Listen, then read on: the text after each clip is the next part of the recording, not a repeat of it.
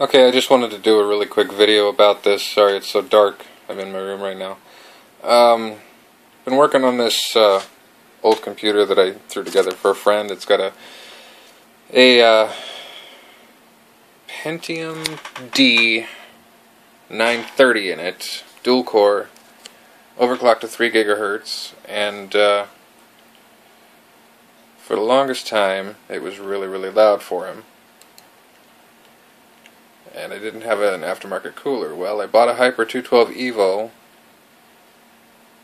and it was still really loud.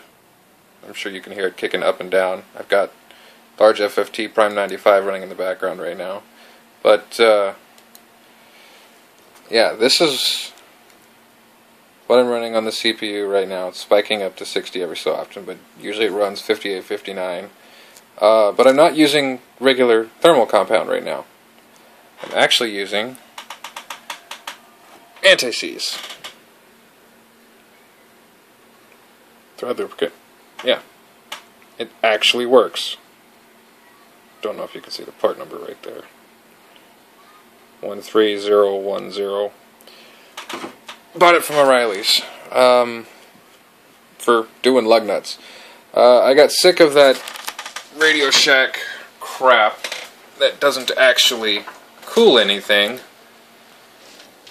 which is what I had on there before, which is why it was so noisy. This stuff doesn't cool anything. This thing was always running really hot. In fact, while running it, I ended up checking things. Yeah, I've definitely noticed a difference. So, yeah, you see all those guys running around doing the tests for finding what can work besides regular thermal compound on their computers, using things like toothpaste and silicone and all kinds of things that just don't really have a lot of work, a lot of thought put behind it for what they would cool. This stuff here actually works really well. I don't know why. I think it's the copper in it. Could be the fact that it's, designed to resist heat up to 2000 degrees Fahrenheit, if you could see that it wasn't so grainy.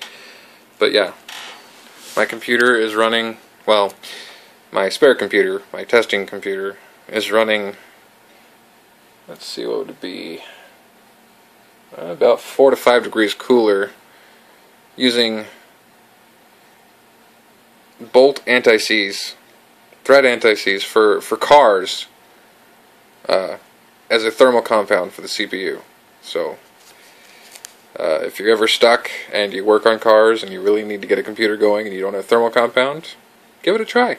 It actually works. It would probably work better with a better cooler or a better mounting force. A socket 775 motherboard isn't the best, and it just barely fits inside this NZXT Source 210.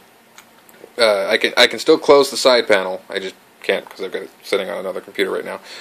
But yeah, it does cool the CPU. So if you're ever stuck and you don't have anything except anti-seize with copper in it, give it a shot. Because yeah, for the past hour this has been running. I did idle test first. That's why this hasn't been running for an hour. But Prime 95 hasn't been running for an hour. But yeah, it apparently works, and I don't know why my CPU keeps doing that, where it cycles down then cycles back up. Sometimes it'll drop to negative 65C, something like that, but otherwise it's, yeah, there you go, negative 67C. I don't understand why it's doing that. But 57 to 60C, or 58 to 60C, when it's running normally, and I don't have a newer computer that I'm willing to test this on at the moment. So that's the best I can do. But yeah, anti-seize thread lubricant does work as a thermal compound, as long as you have the right one. Like I said, the stuff with the copper in it you can buy at O'Reilly's in a big jar. Give it a shot. It's cheaper. It's a lot cheaper than most thermal compounds.